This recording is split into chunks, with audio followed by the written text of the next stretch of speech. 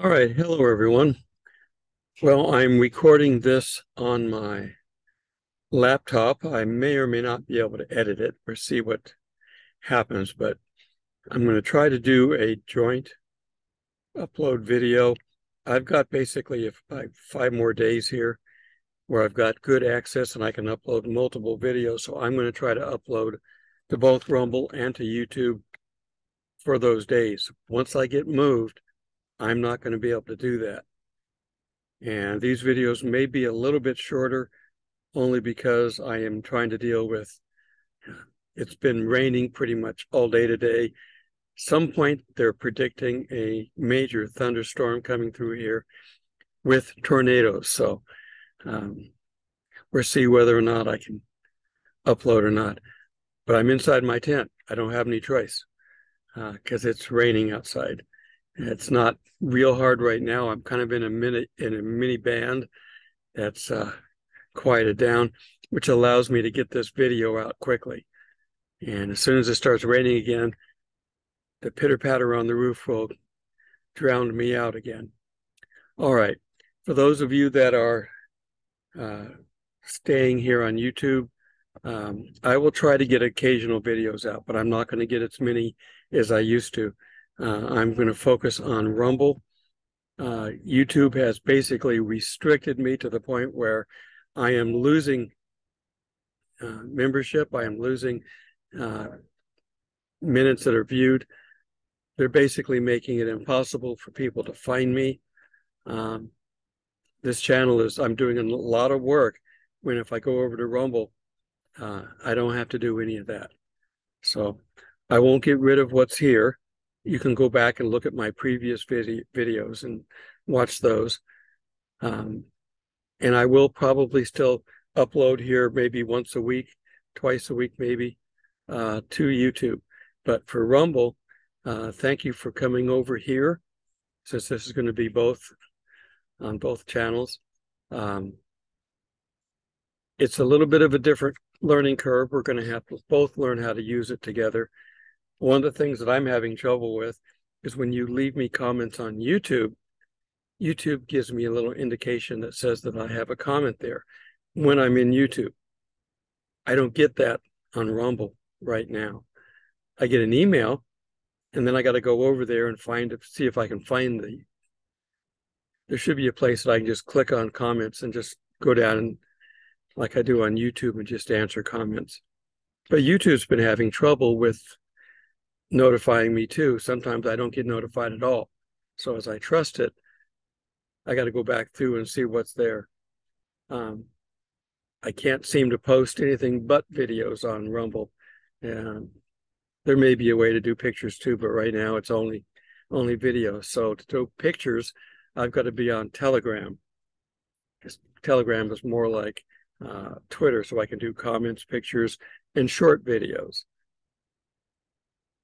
So anyhow, what we have coming up, we're seeing all this bad stuff happening. Do your best to isolate yourself from it. But they're being in your face. We can control you and you can't do anything about it. That's what all this, balloon overhead stuff is, the train derailments, the fires at factories, killing off our chicken coops, making it impossible to get fertilizer to farm, buying up all the farmland. We're going to all be at the mercy of this one world government until we're raptured. But then everybody else is going to be stuck with it, and they won't be able to get away from it. They're being in your face about it now, and there's nothing you can do. And it doesn't matter what we think we can do in a normal, honest system. That's gone away. They will eventually take your guns away, even though it's in our Constitution. Have a burning party and burn the Constitution here eventually. They will probably have sex education for multiple genders starting in elementary school, showing them how to use various devices if that's what they're into.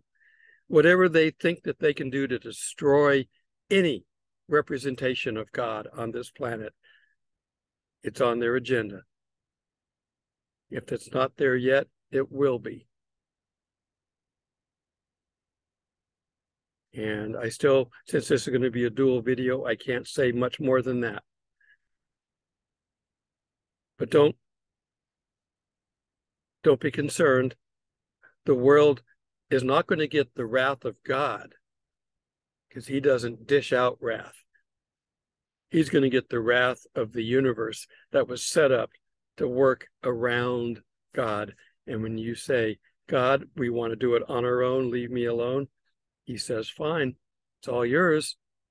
This universe wasn't designed that way, but you know better. There you go.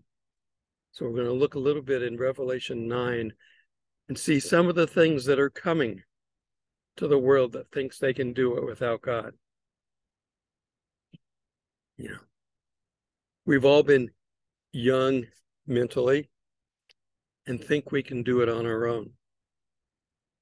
It's a built-in thing for teenagers anyway, when you're growing up, to want to get out of the nest, to want to leave the home and go out and make it on your own. That's kind of built into us. It's hard for parents to deal with kids that turn on them, but that's the mentality of, growing up in this world. God's had to deal with it with his children, no matter whether they're 2 or 92.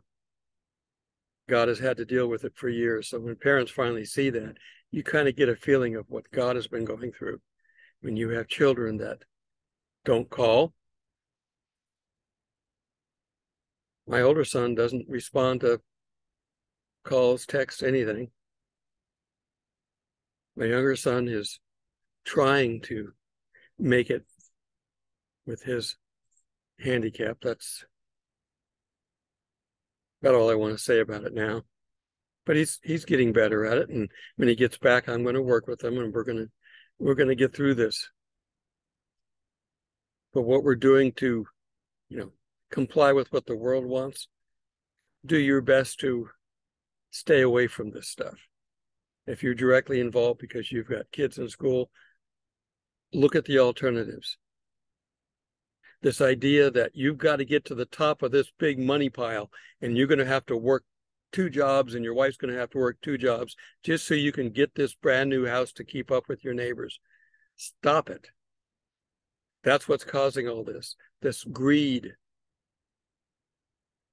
and the pride of ownership, as they call it. That's what's causing this.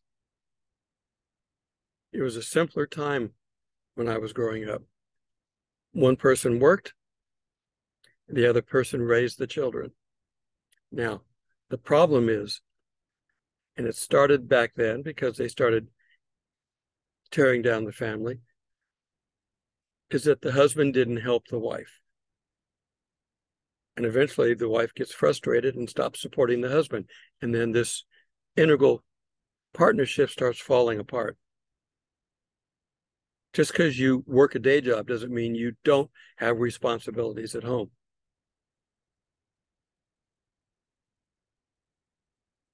You should be sharing the chores. Now, obviously, if you put in an 8-hour day, which is not a full day, you've done your work. But then you've got 24 hours a day. What are you going to do with the rest? Sit around, drink beer, and watch football? While your wife brings you your beer and your sandwich and you just stay in your chair? Does that seem fair? It's not.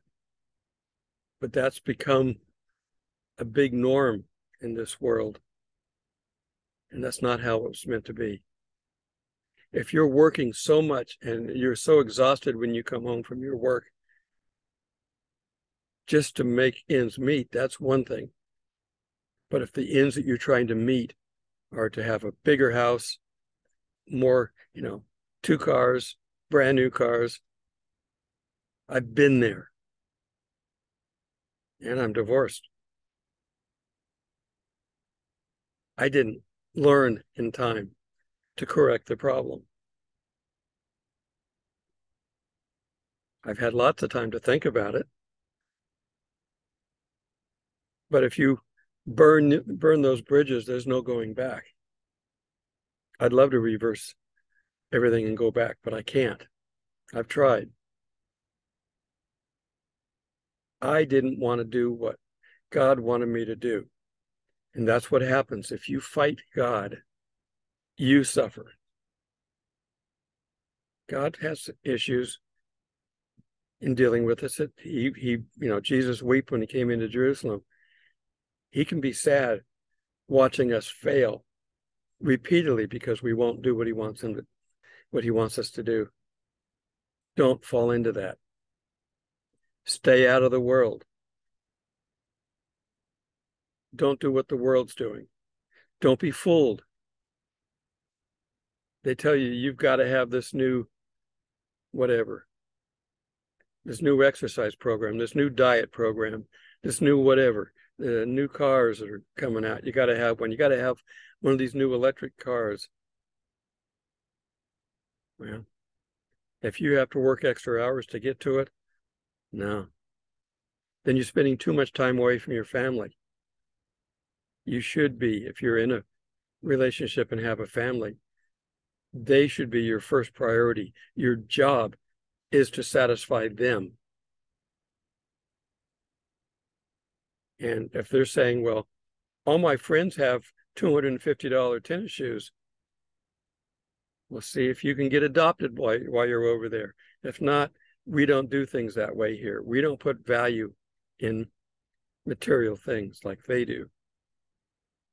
Are they Christians? They're probably not going to, you're not going to see them after this life. They're going to be dead, and then eventually they're going to be in the fiery pit.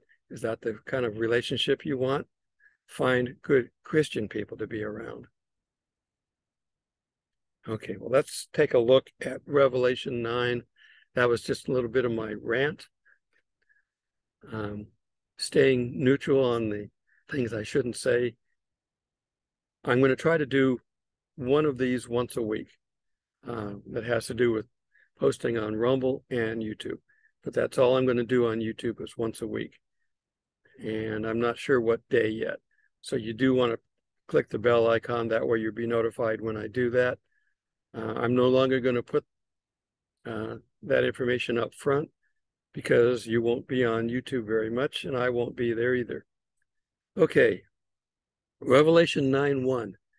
And the fifth angel sounded, and I saw a star fall from heaven onto the earth, and to him was given the key to the bottomless pit.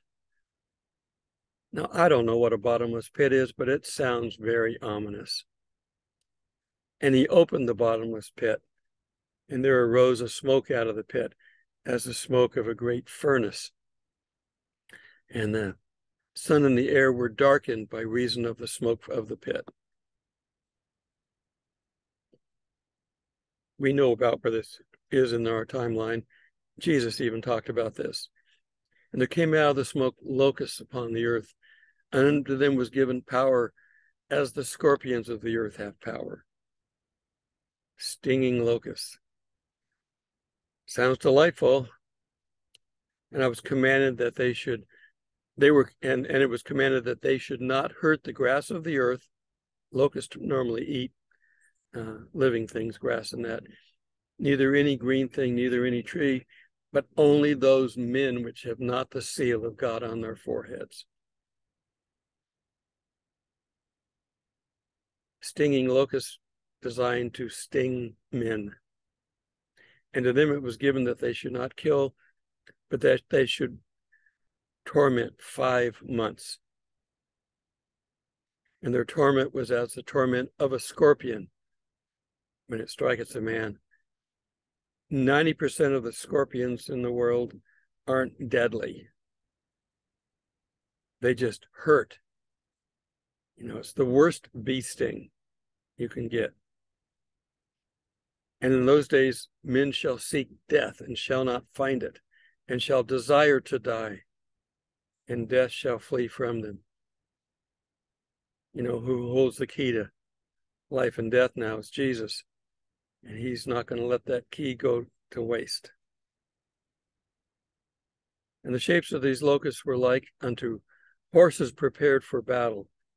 Their heads, as it were, like crowns like gold, and their faces like the faces of men. It's hard to know what this looks like. People have painted these as all kinds of things. Let your imagination go wild. The bottom line is they won't bother Christians. There's a hint for the post-trib, post-rapture people, the left behind people. Come to know Christ very quickly after you realize your mistake, because it's not going to be pleasant. And they had hair as hair of women, and their teeth were like teeth of lions. These are giving various attributes to these, but I really can't tell you what that is. We can make up ideas, but unless somebody's had a vision where they've seen this, we don't really know. And they had breastplates, and as it were, breastplates of iron, and the sound of their wings was the sound of chariots of many horses running into battle. And they had tails like scorpions, and there were stings in their tails, and the power was to hurt men for 5 months. And they had a king over them, which is the angel of the bottomless pit. This is the biggest bad guy you can imagine, whose name in Hebrew tongue is Abandon, but in the Greek tongue, it's Apollyon. So when he says he has two names, we're dealing with the two languages. And you've probably heard both, but the bottom line is it doesn't matter. He's big and bad. One woe is past. We've got 3 woes. And behold, there comes 2 more woes, more after. And the 6th angel sounded, and I heard a voice of the 4 horns of the golden altar, which is before God, saying to the 6th angel, which had a trumpet, loose the 4 angels which are bound in the river Euphrates. And the 4 angels were loosed and were prepared for an hour, a day, and a month, and a year to slay the third part of men. A third of mankind is killed. We've seen this in the trumpets, haven't we?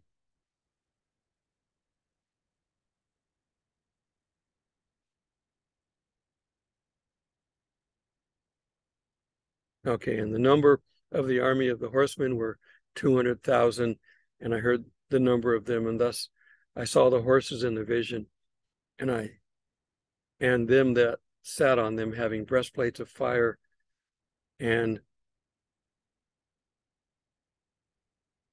I don't know what the word is, jacinth and brimstone. I used to know how to say that, but I don't remember today. And the heads of the horses were the heads of lions, and out of their mouths issued fire and smoke and brimstone. But these 3 was a third of the men killed. By these 3, the third of the men were killed by the fire and by the smoke and by the brimstone, which each issued out of their mouths.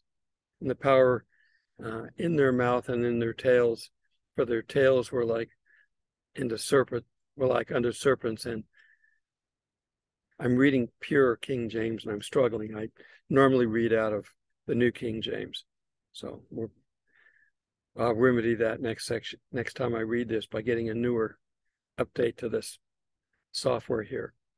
For their power in their mouth and in the tails, and the tails were like unto serpents, and had heads, and with them they do hurt. And the rest of men which were not killed by these plagues, yet repented not the works of their hands, that they should not worship devils, idols of gold and silver and brass and stone, and of wood, and neither can see, walk, or hear. These idols are not living, and yet they're being worshipped. Neither repented they of their murderers and their sorceries and their fornication, nor of their thefts. After all this stuff, people wanting to die, they still wouldn't give up on their sins. Now, more people are going to be saved during this tribulation time than ever before. I don't know how long I've been talking. I got to figure out how to get the clock to show up on this. All right, I'll keep working on this. I'm going to go ahead and wrap this up here because I want to keep it clean for YouTube. I know I'm going to say words I shouldn't say eventually if I do this long enough, because I'm going to get back to speaking normally. I love it when I can talk to people directly and I don't have to filter my voice. I go off really fast because it's just, I've been hindering myself. I sit there and I think over every word so that I don't say the wrong thing. Okay, let me wrap this up. I'm going to get it edited if it needs to be. I don't know if I'm going to put the full editing on this. I have the ability on my laptop to use my Sony Vegas, which is a full video editor, and do pretty much anything I want. But it takes time. And to do this on a daily basis, which I've been doing, the phone has made it very nice. I had a very simple app that could just put things together, and I might try to find one of those for here. But in the meantime, I hope everybody has a blessed day. Don't let any of this stuff happening around us scare you. Don't be concerned about it. When they finally get full-fledged on this stuff, we won't be here. And there's far worse stuff coming from the devil than can possibly come from man. And all these things are to get people to wake up. Take a look at their life. Take a look at God and decide finally, are you going to accept God and get away from all this stuff? Or are you going to go to hell and suffer greatly while you do it? There's two choices. Spend eternity in heaven or spend eternity in hell. People don't want to give up. They think they can beat the system because that's what Satan thinks, that he can beat the system. But he doesn't know the Bible. He knows it about as well as our earthly scholars do. That's why we have 5,000 different religious groups in the world, because they don't know how to read this stuff. I can't read it unless the Spirit interprets it for me. Sometimes he does, sometimes he doesn't. Sometimes I'm not supposed to give the answer. Sometimes Jesus would tell a parable and then tell his disciples what it meant. Sometimes he didn't. If you stay around long enough, he will explain everything. If you stay repentant long enough, he'll explain everything. But we go in and out so much, it's difficult. Get out there, be part of the world for Jesus. Get into one of these revival churches. They're amazing to be a part of. You can look back and say that you had so much fun there. It's going on. And I know the Bible doesn't talk about revival. There hasn't been one revival discussed in the Bible, technically. This was not the means that God wanted everybody to know about. It's just going to happen. He wants you to know what it's like to be with him and what it's like not to be with him. That's what this world is about. Revivals will come and go. They will last for a little while and then they will go away. People will forget. It's sad, but God has to deal with it, not us. Let the Spirit of God flow through you and let him give you the joy of what's on this planet. Get out and enjoy what's around you. All right. Till we meet in the clouds. God bless.